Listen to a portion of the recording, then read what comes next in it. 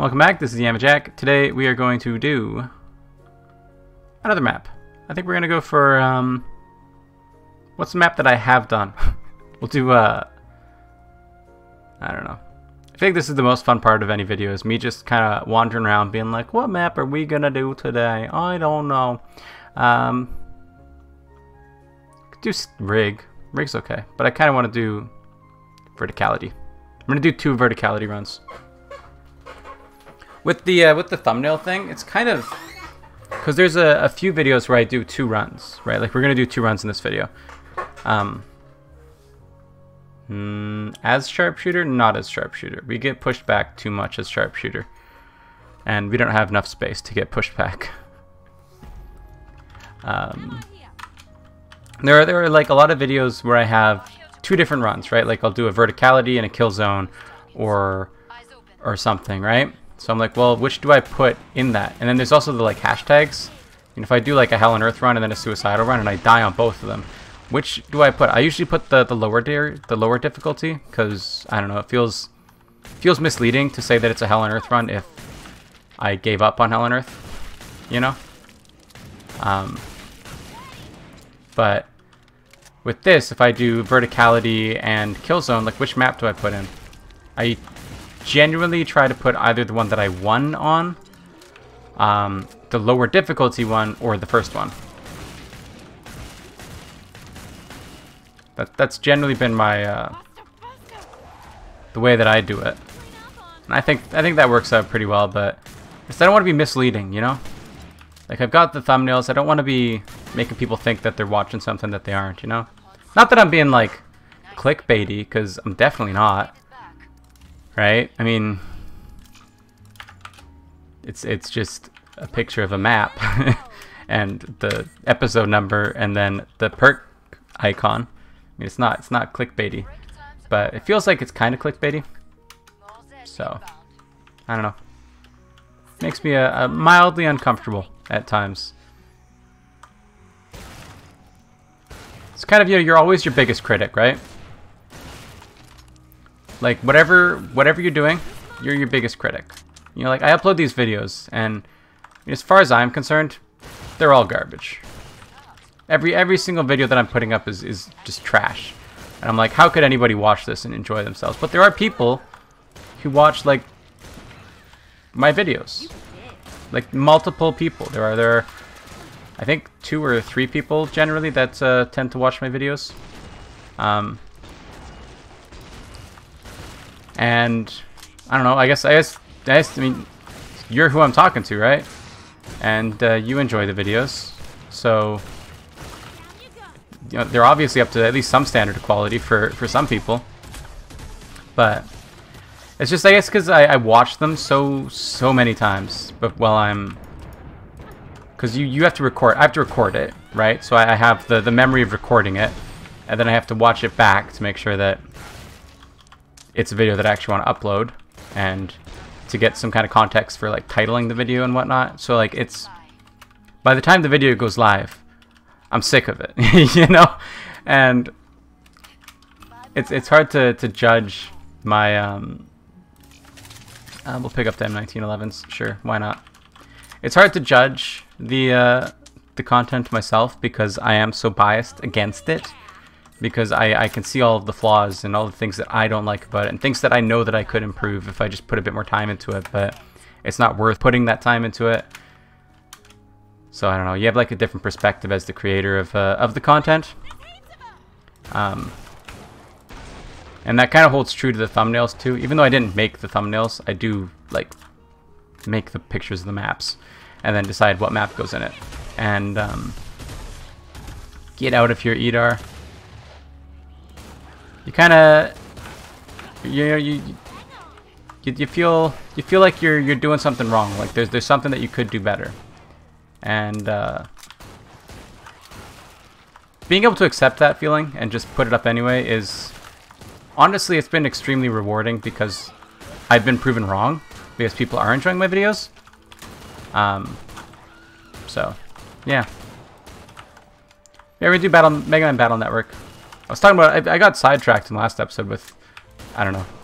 I forget what I got sidetracked with. I get sidetracked easily. I'm not sure. I'm not sure y'all have noticed, but I get sidetracked real easy. Can you just shoot him in the face? Yeah, like that. Come on. How hard can it be?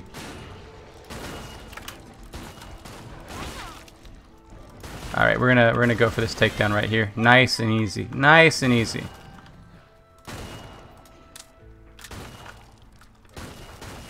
There we go. We're gonna be doing Mega Man Battle Network. Probably gonna have the first episode of it coming out this week or next week. Not sure. But that's a game that I played a lot as a kid growing up. Because I grew up kind of in the Game Boy Advance, Nintendo DS era. Like, that was my childhood. And the Mega Man Battle Network series was kind of balling out of control on the Game Boy Advance. They only made them for the Game Boy Advance. I mean, there was the, I think that Team Protoman and Team Carnal, I believe they came out on the DS, but I believe they were also Game Boy Advance. And then they were just like, you know what? It lives and dies with the Game Boy Advance. And I'm disappointed in that because, it would be so cool to have like an open world, like Breath of the Wild style Mega Man Battle Network series right now. That would be so cool. But we're never gonna get that because they gave up on the IP as a whole. So we're never gonna get it. Even though I would pay big money for it. If y'all Capcom are watching, give me Breath of the Net or something. Okay? I would pay big money for that. I would subscribe. I won't play many subscription games. I would play an online like subscription-based Mega Man Battle Network kind of game. That would be up my wheelhouse. So I grew up on the Mega Man Battle Network series. I got into it at Battle Network 4, kind of 3, but I haven't actually played through 3 all the way. The first one that I really got into was definitely 4. I remember you can, when you beat the final boss, you can like redo the game, but it's like slightly harder. I think I did it like 15 times or something. Like I got really into Mega Man Battle Network 4, and as I tried to show last time, I still have it like sitting right in front of me right now in the Game Boy Advance SP that I played it on way back in the day. So I really like that series, and I wanted to do. I've wanted to play through the older ones for a while, like Mega Man Battle Network 1, 2, and 3, because like I've never actually beaten them. And then if I'm playing through those, I'm like, yeah, I may as well like play through the rest of them too, right? Why not? And so I think that's what we're gonna do. I know that's what we're gonna do. I'm actually like working on getting it set up to do. The only like real problem is that the games are running like a 4:3 resolution, right? So in today's day and age of widescreen content and widescreen screens, getting don't fall off the edge again, okay? That's all I ask of you.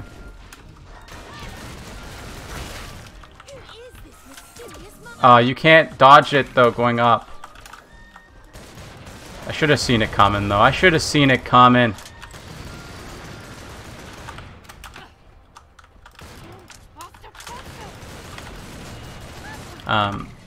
Yeah, so I wanted to play through them. And if I'm playing through the older ones, then may as well just go ahead and do the newer ones too, right? Just go on and do the whole thing. I want to do the same thing for the Fire Emblem series as well, because similar reason. I got into it at Fire Emblem 7, and I haven't actually beaten the newest ones either, so there's a lot of content there too. But I think that's what our like side series is going to be, is like 3 times a week of some of the older games that I really, really liked as a kid. And just I've never gone back and like replayed them or played through the whole series anyway. So I think that's what I'm going to start doing for some of the just more filler content. I want to start up the channel as a variety channel to kind of not move into that later on, but build it up as that, because that's kind of what I want it to be. Yeah. Anyway, that's going to do it for today. Thank you for watching. Remember to like the video if you like it. Subscribe to see more in the future. Comment if you have anything to say. Please do those. It helps a lot. And I'll see you next time. Bye-bye.